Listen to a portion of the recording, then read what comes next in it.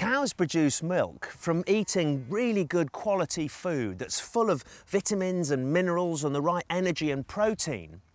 And they ruminate, so they'll eat their food, they'll swallow it down into their stomach, and then they'll regurgitate it, and that's called the cud, and they'll chew it for the second time, so they'll have breakfast twice.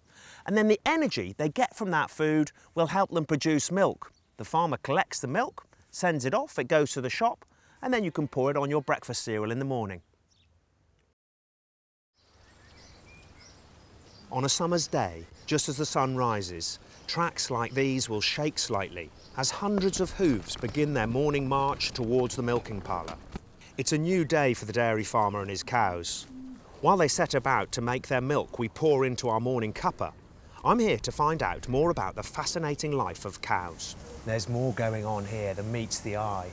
A cow at rest is probably one busy turning grass into milk as she ruminates or chews the cud.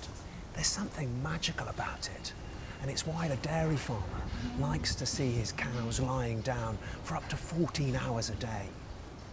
There are plenty of rural myths surrounding cows, and one of the most common is whether they sleep standing up. It's not hard to see where that came from. Cows often stand quite still in the field, chewing the cud slowly with their eyes partly closed. But don't let them fool you. Cows' legs don't lock in the way of horses and other animals that do sleep standing up. Here, though, she can get some sleep, and she will nearly always choose this bed. They're creatures of habit, cows, and she's not going to change her ways for anyone. And she has a big say in this place. The farmer wants his cows to be happy and healthy and as productive as possible. When they're not at rest, there's a good chance cows are eating. Cows eat up to 50 kilos of feed a day, and she can spend up to half an hour drinking up to a bathtub of water. The rest of the time, cows are up and about, walking to and from the parlour or being milked. But whatever they're doing, you can bet they're socialising. Did you know there's evidence that cows have best friends? They can recognise between 50 and 100 of their mates.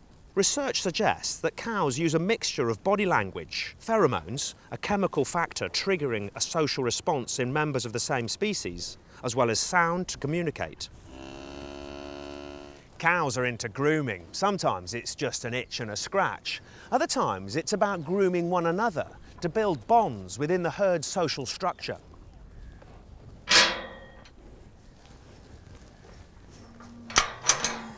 The farmer works hard to keep the harmony in the herd, to keep the cows happy, healthy and productive.